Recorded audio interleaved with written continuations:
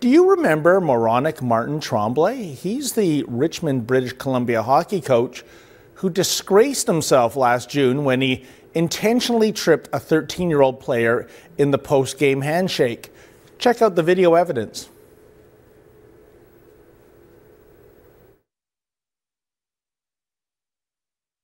Guys,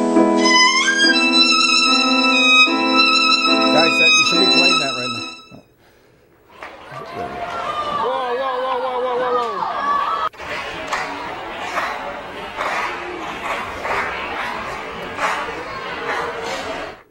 Wow, the trip player, by the way, folks, ended up in hospital with a broken wrist, while Tremblay recently found himself in court charged with 2 counts of assault.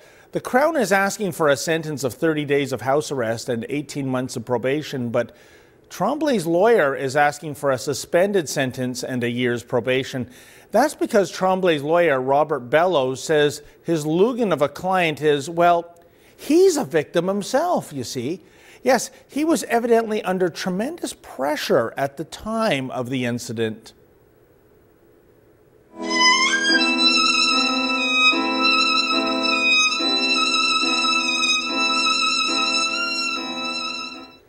Indeed, Bellows also says Tremblay had allegedly overcommitted himself to coaching, being a scout leader and working long hours.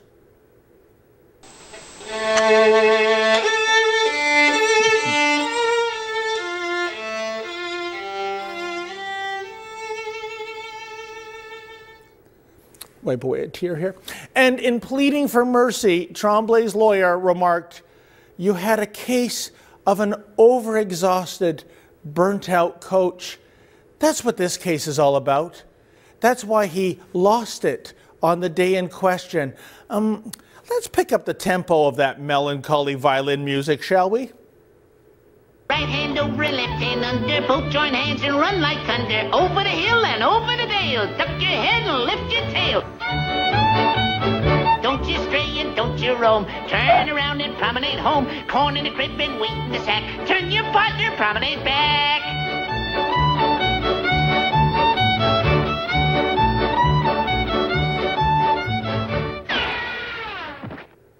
Classic hillbilly hair. Now, there you go, folks. If one is having a stressful day, apparently breaking the bones of an innocent child is just what the doctor ordered.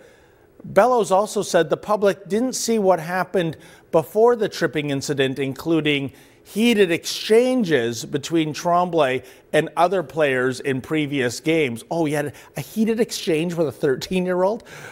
Sorry, guys. The post-game hockey handshake is sacred. This is when hostilities cease. Desecrating this age-old tradition is simply unforgivable. The judge is expected to hand down his sentencing decision on February the 26th. In the meantime, after 2 seconds of deliberation, we have reached our own verdict, folks. Namely, Martin Tremblay is guilty of being our self-pitying moron of the morning.